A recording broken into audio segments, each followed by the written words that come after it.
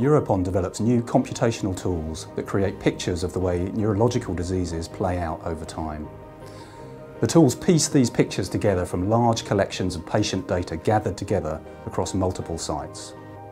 This demands the new innovation of computational modelling and machine learning techniques that's at the heart of the EuroPOND mission. Neurodevelopmental problems during the first stages of life are a recognized risk factor for developing lifetime cognitive deficits and behavioral problems. Multiple sclerosis is a white matter disease causing focal lesions of inflammation in the brain that will affect the conduction of nerve cells and affects about 800,000 people in Europe, typically relatively young female patients. And we can diagnose it by seeing white spots on the brain, but it's actually quite difficult to say who will respond to treatment and who will not, and especially who will benefit in the long term from these treatments. Human prion disease presents a diagnostic challenge to clinicians because of its rarity. Subtype diagnosis is even more challenging, but it is important because each strain may eventually respond to a different treatment.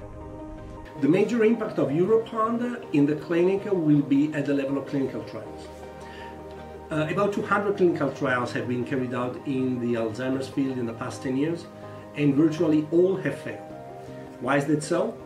Well, because Alzheimer's disease is not one single disease. Alzheimer's is a number of diseases, a number of different varieties of the same phenotype, but with different molecular pathologies underlying the same phenotype, the same clinical expression of the disease. EuroPOND will allow to disaggregate the different subgroups of the disease and will allow to identify subgroups who will be sensitive to specific drug interventions such as anti-amyloid antibodies, anti-tau antibodies, BACE inhibitors, or other drug interventions.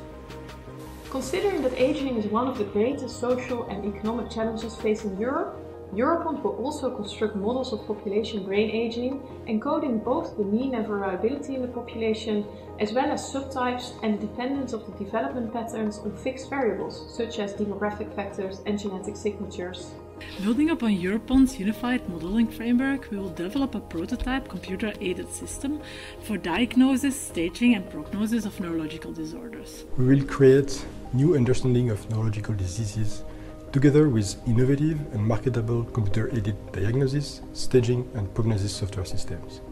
By doing so, EuroPOND will be uniquely placed to bring the power of mathematics and computer science to bear on some of the biggest societal challenges of the 21st century. This will help to secure European research as a world leading in the fight against these devastating diseases.